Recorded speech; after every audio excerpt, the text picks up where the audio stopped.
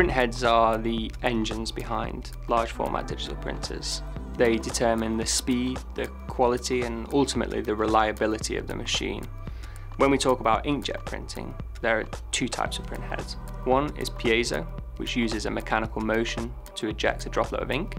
Thermal print heads use an electronic pulse to create a small vapor bubble, which then forces the ink to go through the print head. HP are known for the latter.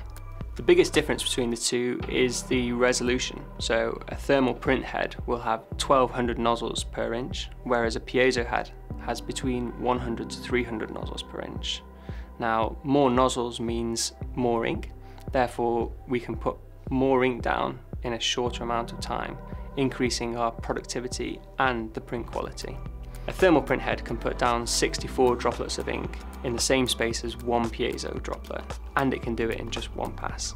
Another benefit is the cost. Typically, thermal print heads cost around 10% of that of piezo print heads, and they can be changed by the operator quickly and easily, therefore avoiding expensive call-out visits and service charges, so users can print high quality print every time.